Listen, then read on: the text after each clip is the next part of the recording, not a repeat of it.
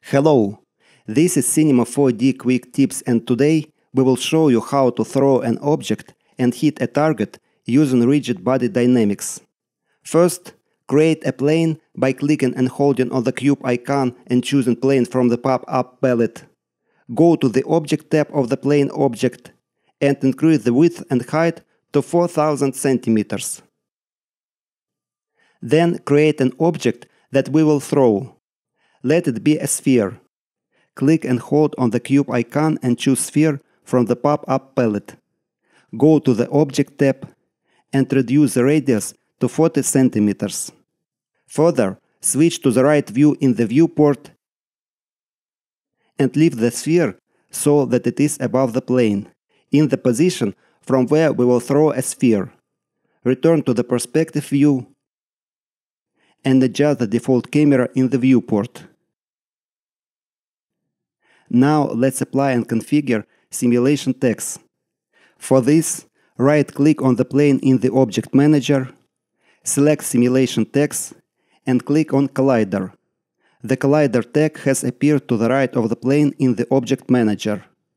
Thus, we have defined the plane as obstacle. Next, right-click on the sphere in the Object Manager, select Simulation Text, and click on Rigid Body. The Rigid Body tag has appeared to the right of the sphere in the Object Manager. Thus, we have defined the sphere as an object that cannot be deformed by forces and interact as a whole with other simulation objects and forces. Click on the Rigid Body tag, go to the Dynamics tab, check the Custom Initial Velocity box, and set the direction of the start speed. If you want the speed to be directed along the Y and Z axis equally, zero out the first field from the left for the X axis, type 1 in the second field for the Y axis, and type 1 in the third field for the Z axis.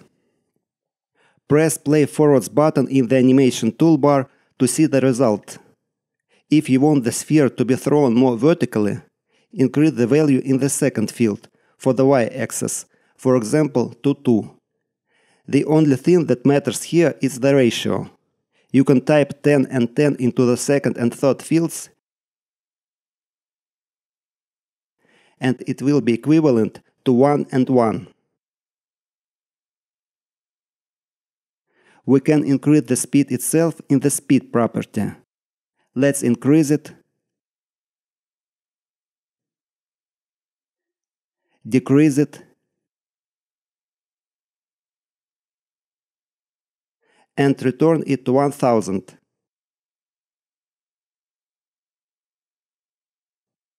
Stop the animation and go to the start of the timeline. Now let's make the sphere hit something. For this, create a cube by clicking on the cube icon. Go to the Object tab and reduce the size X and size Z to 100 centimeters. Go to the Coordinates tab and set the PY and PZ property to 100 and 500 centimeters respectively. Right-click on the cube in the Object Manager, select Simulation Text, and click on Collider to define the cube as obstacle. Then create the second sphere by clicking and holding on the cube icon and choosing sphere from the pop-up palette. Rename it to Target.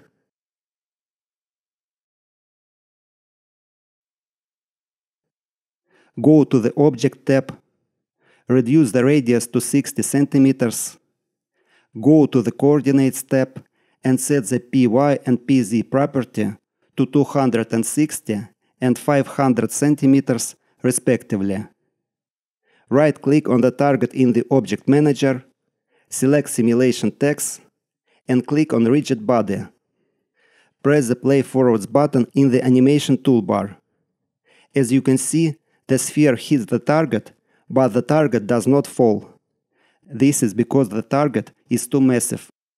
To reduce the mass of the target, click on the Rigid Body tag of the target in the Object Manager, go to the Mass tab, and reduce the density to 0.1. Now the target falls.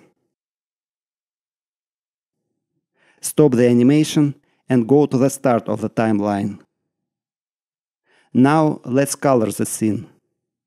Open the Material Manager. Create a new standard material by going to the Create menu, selecting Classic Material, and click on New Standard Material. Change the color of the material to dark gray and apply the material to the plane. Then create another material. Change its color to light yellow and apply it to the cube. Further, create a third material. Double-click on the material preview, go to the color, click on the small triangle to the right of the texture, select the gradient from the drop-down menu, click on the gradient, press the Load Preset button, and select Pattern 2. This gradient will allow us to track the rotation of the sphere objects. Close the material editor and apply the material to the sphere and target. Close the Material Manager and press the Play Forwards button. It's OK. Thank you for your attention, subscribe to the channel and put your finger up.